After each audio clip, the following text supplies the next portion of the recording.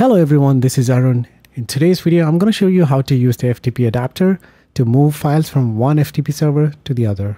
If you're new here, welcome to the channel. I make videos on ERP Cloud, EPM, integrations, and analytics. If you want to see more videos on these topics, make sure to subscribe to the channel. So in the last video, guys, we saw how to use the REST API adapter to create a simple calculator API. We saw how to test it from the OCA console and also using Postman. Today, we're going to use the FTP adapter to connect to a source FTP server, read the files, move it to the target FTP server, and also archive the files in the source FTP server. All right, let's get started. So what do we need? We're going to need FTP or SFTP details, the username, password, hostname, port. We're going to need the source directory, the target directory, the archive directory information, and also the file name pattern that we have to use. We're going to use .csv files. So this is the source FTP server, and you can see I have 3 CSV files in the source directory. I also have an archive directory, and once the files have been moved to the target FTP server, the files from the source will be moved to the archive directory. All right. So first things first, let's log into integrations and go into connections. I already have created a connection to connect to my source FTP server or SFTP server. Now I'm going to go ahead and create a connection to connect to my target FTP server. So in your case, you're going to create 2 connections, one to connect to your source FTP server or SFTP server, and another one to connect to your target FTP or SFTP server. All right. So I'm going to create a connection to connect to the target FTP server here. Raj target FTP server. Click on create. This is going to be FTP dot. Port is 21. If you're using an SFTP server, the port number will be 22, and you can change the SFTP connection to yes. Scroll all the way down, enter your username and password. So it's already auto-populated here, but the username to connect to your FTP server and the password. Once you have done that, click on test, and you can click on test or diagnose and test. I'm going to click diagnose and test. If everything is fine, you're going to see a confirmation saying connection was tested successfully. Click on save, and we're done. So make sure you create 2 connections, one to connect to your source FTP server and the other one to connect to your target FTP server. Let's go ahead and build the integration now. Click on integrations, and I'm going to click on create. This is going to be a file transfer style integration. So select file transfer, click on select, move files to FTP. All right, it's all good. Click on create. All right, first things first, let's change the layout to horizontal. All right, we have to set up these schedule parameters. So whenever the schedule runs, it's going to expect you to provide some parameters, and this is what we're going to use to identify the source directory, the target directory, archive directory, and the file name pattern. So let me define source directory. I will enter the correct values in a bit. So target directory.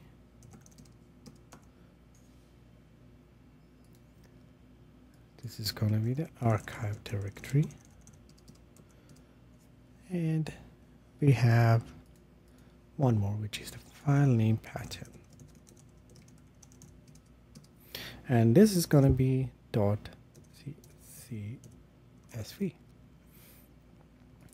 All right, so let's go ahead and copy the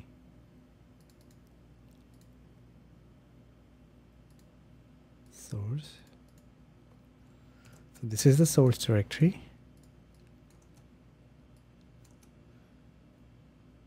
and this is the archive. So I'm going to say archive,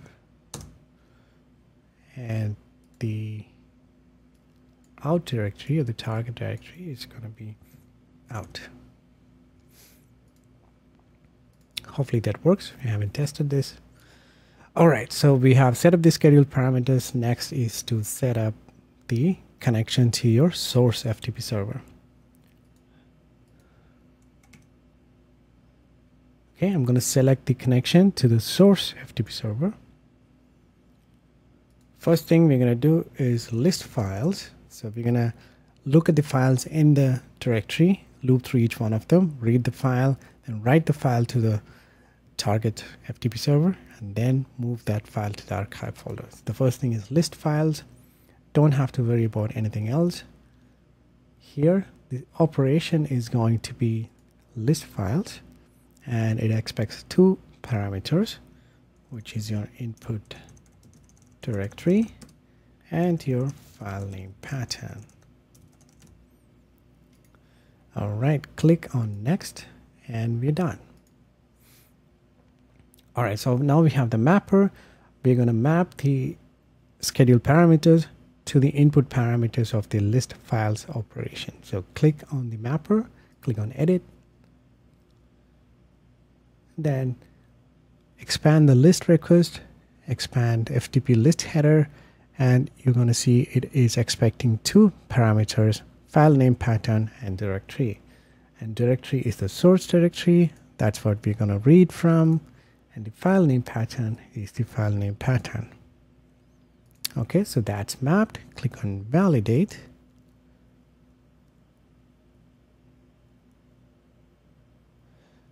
All right, awesome. Click on close. Now, we need a for each loop to loop through the files within the directory. So we have a list files. Now we're going to loop through the files in that list, right? All right, so click on actions here, and you'll see for each loop. So drag and drop it here. Okay, what's the action name that you want to call this? So I'm going to say list, I'm going to say read each file. So we need to provide the list of the files. And if you see on the left side, you'll see the list files operation here. There's a response. There's another response within that. If you expand that, you'll see file list object, expand file list object, click on load more, and you're going to see a repeating element called file. So file list has a collection of files, and repeating element means this object repeats multiple times. All right, so if you hover over the icon, you can see that it has a special icon to indicate that it is a repeating element. And that is the repeating element that we need to provide here. So click on the file, repeating element, then click on the right arrow. Then we are done with that. So if you expand the file, you'll see all the properties of the file. We have the directory, file name, last modified time, creation time, size. So for each file in that in the loop, what do you want to call that? So current element name, current file name, what do you want to call it? Current record name, what do you want to call it? So I'm going to say current file. Click on create. All right, so we have a for each loop. Next thing you want to do is connect to the source directory and read the file. All right, again, connecting to the source directory, not to the target source. And we're going to read the file.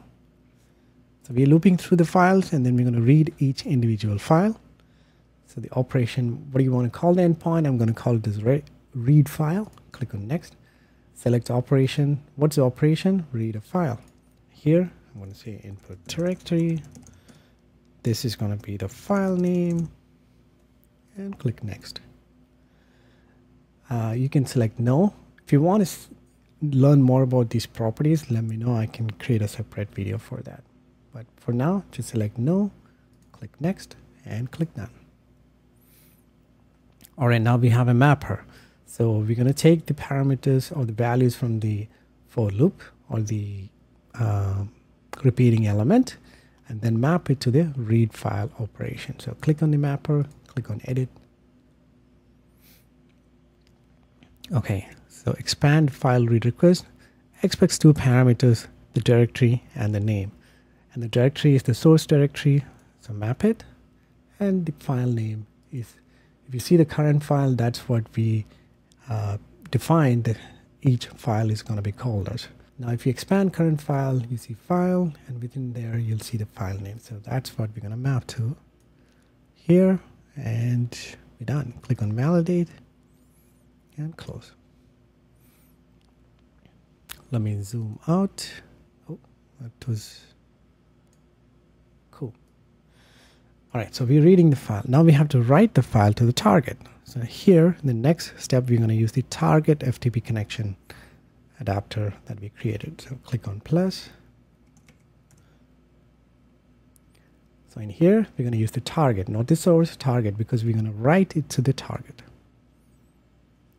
Here, I'm going to say write file. Don't worry about anything else. Click next. Here, I'm going to say write file. Just say target directory and file name. You don't have to worry about anything else here. Click on next. Select no for this. Click next and done. All right, now we have a mapper. So we're going to edit the mapper. All right, expand ICS file. Here on the right side, you're going to see file reference. So we have to have file reference from the read file response. So this is a read file response. Let's expand that. And you'll see an ICS file object, and you'll see the file reference. So let's map it to file reference. That's cool. Now expand the FTP header type on the write file operation. You'll see it expects two more parameters, file name and directory. So this is your target directory in the target FTP server. So let's go ahead and map that target directory to directory and the file name. So file name is the same. Expand current file and get the file name. All right, I think that is good enough. Validate.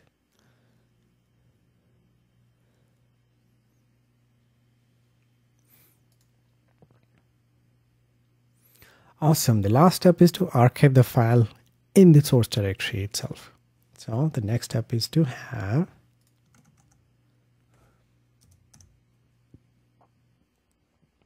we're going to use the source FTP connection. And you can see archive file. All right, click next. So here it's going to ask for 4 parameters: source directory, source file name, target directory, target file name. All right, that you can select override file. In another video, I'm going to show you how to append the date when you move the file. But for now, just go with this. Click next and click done. All right, let's click on the mapper, click on edit. You're going to see we need 4 parameters here. So we're going to say, what's the file name? File name is the file name. And we're going to keep the same file name for both source and target file name, right? All right, now we need the archive directory. That's the directory where we're moving the files to. And then the, oh, sorry, that's, this directory is, the target directory is the archive directory, and this is the source directory. So we're going to take source directory and map it here. Awesome. I think we're good. Let me check the mapper for the write file one more time to make sure that I haven't missed anything. So we need a file name and directory, and you have file reference and file name. So this looks good. All right, I think we're good. So let's go into the tracking info and select source directory, target directory, and use file name pattern. Click save.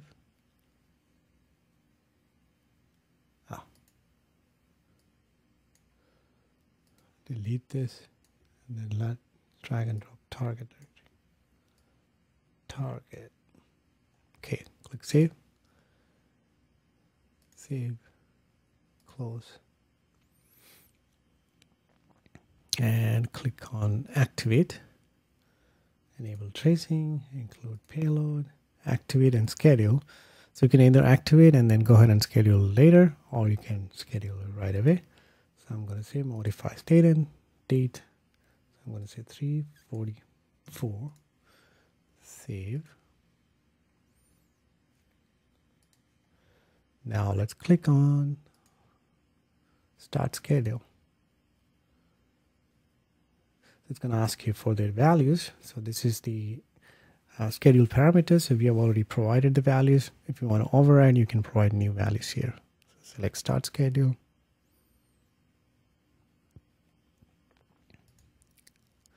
All right, 3:43. So we have around 50 seconds to wait.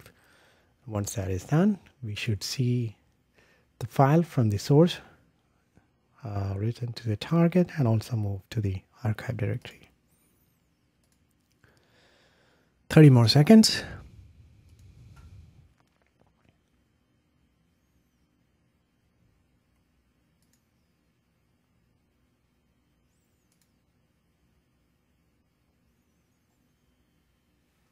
Now the status is going to change from wait to ready to running. 10 more seconds. Usually takes a little more time. So you can see that the status has changed to ready, and once and then it's going to change to running. See, it's changed to running. Give it like 40 to 50 seconds, close to a minute. All right, it's completed. So let's go check our source directory. So that's our source. So that's gone from the source. Let's go to the archive.